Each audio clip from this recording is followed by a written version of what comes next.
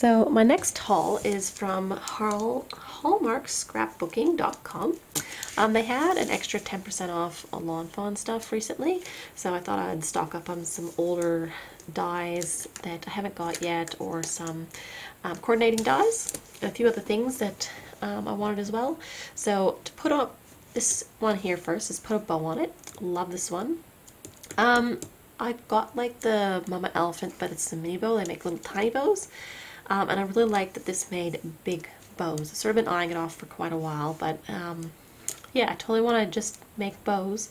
Maybe not for card making, but just for like presents. Why can't I use all my scrap paper and make pretty bows, and then I put them on presents when I give them to people? So instead of buying the bows from the $2 shop or wrapping paper stores and all that sort of stuff, so I've this is more of a party decorating thing. This one.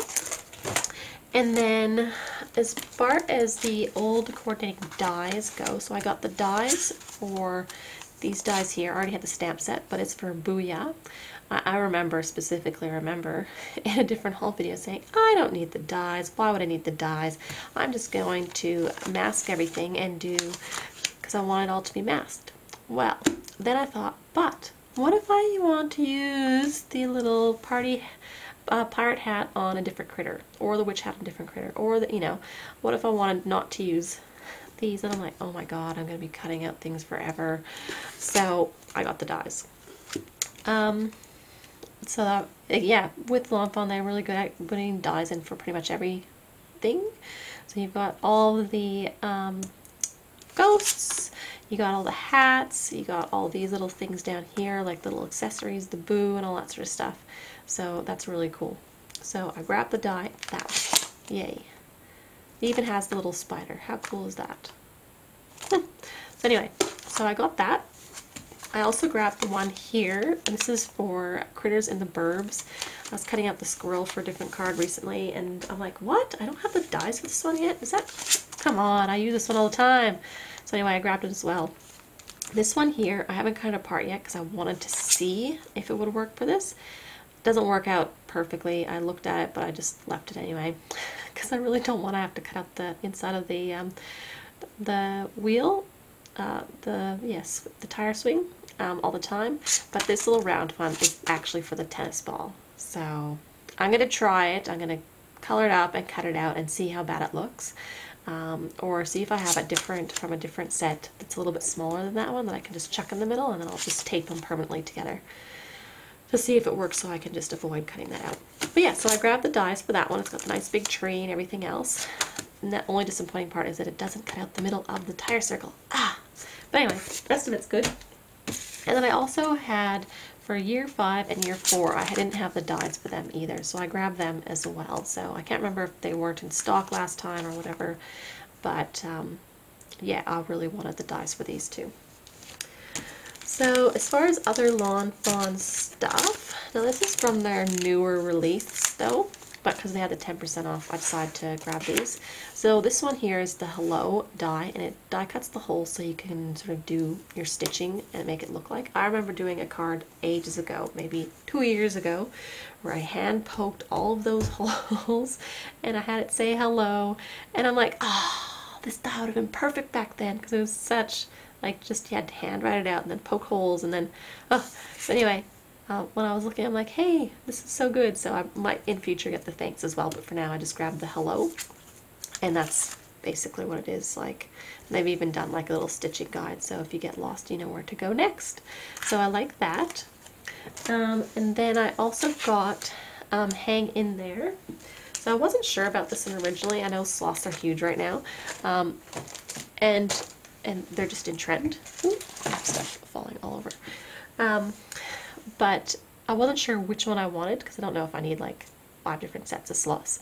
But in the end, decided on the Lawn Fawn one because A, it's only like a half size one, so it's not super expensive. It's got a really cute sloth and a really cute branch it's hanging from.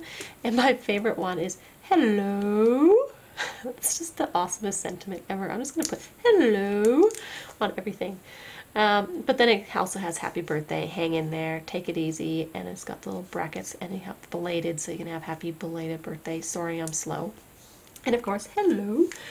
Then you got the leaves. So there's 2 outline, one double leaf and one single, and there's also the little solid one to leaf as well to put on the branch. You've got a little party hat and the little heart and the exclamation point. So yeah, this one will be really, really cute. They actually did a really nice card recently on their blog, and it was like a nighttime scene, and this little guy was colored with Prismacolors on colored like dark blue cardstock. It looks stunning. So yay, I'd already ordered it by then, but yeah, I was thinking, oh, there's another great idea. I hadn't thought of doing a night scene. So I think this would be great for any of your jungle themes. I've got those leaves from Waffle Flower that are just these dies of these big beautiful leaves. So I totally, and they're like the jungle sort of leaves, so I think that would look really good with this sentiment, or sorry, with this stamp set, and do a really nice scene with that and have this guy as a little focal point. I also think you could totally do him like suspended in between the cards. Just do some selective die cutting, so you sort of cut out just the middle and then leave the insides, and it's like you can have like a little oval and he'll be attached on both sides. Yeah, I think that would be really cool as well. So I've got anything that sort of also swings, just because then you can have the tree and it can look like it's swooshing in the wind and all that sort of stuff. So I'm not sure exactly how I'm going to manage to make this happen yet, but I'm sure there's a way. So anyway, I really like this guy, and considering it's just the one stamp set essentially, there's quite a few different uses for him as well.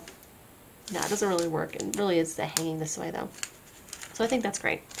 And then I also grabbed the Meow You Doin', and what sold this stamp set to me was the tuna can with the candle. Oh my god. I mean, seriously, only Lawn Fawn would come up with putting a candle on the tuna can. It was so cute. So this one comes with 4 cats, and it's got a little cat bed as well. The yarn, the string for the yarn, the Zeds for the sleepy kitty, the dead fish, the mouse, the little party hat, some hearts, and a little paw. Plus all the sentiments are happy birthday, Meow You Doin', plus you, thank Mew, I love, and then Mew, or meow. There's meow and there's Mew, so there's both. And then be positive, I need you, wishing you a possum day, the cat, as in from the cat, like that. Let's be friends forever. So there's quite a few sentiments that you can obviously mix and match. Like all these words are separate, so you can totally mix them and match them. It's just like this one here that is one full one, and then this one, and the cat is also, but the rest are pretty separated.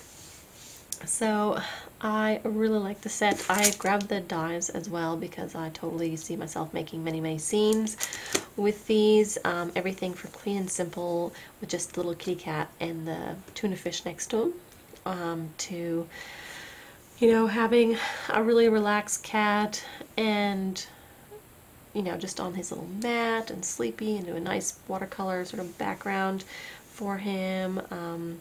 Yeah, there's lots of cute little things to do, and like this little cat can be like scratching either the carpet or some furniture, or just stretching. And this guy, I totally want to see this yarn ball here, and either on a mini action wobble so it looks like it's moving around. I've seen some with the slider with the yarn going around and like a circle of the cat. I thought that was really cool as well. So there's quite a few little cute things to do with this nice little Lawn Fawn set. And then as far as non-Lawn Fawn things, there's a few things I want to get from Stampendous.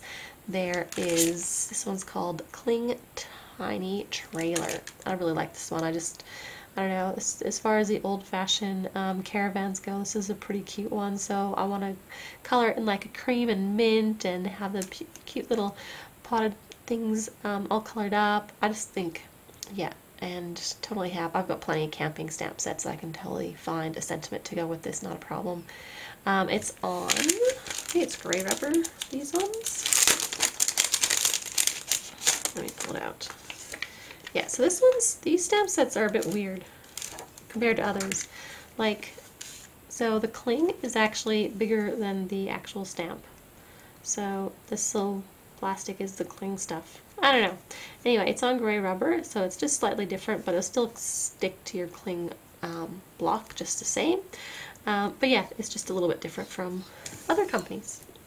So I grabbed this one as well. From Neat & Tangled, and this one I have been wanting for so long, and it's been so out of stock, and then from Simon Says that stamp, it's way too expensive, considering what it is. So anyway, I got it from Hallmark, and it's basically 2 dies. One is just a circle with the dots, and they are...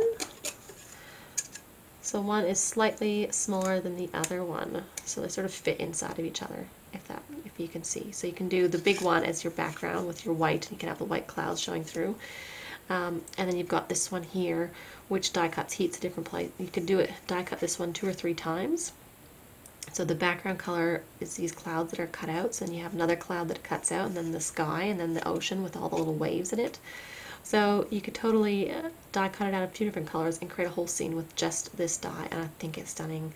So I definitely want to use this with my pirate koalas. So this is one of those dies that I was thinking that I would use for that thing to create a scene in the background, or any sort of, and also like the Loch Ness Monster from the Lawn Fawn stamp set that I've got. So yeah, I have envisioned plenty of these cards with just this set, and I just love that you can paper piece this one.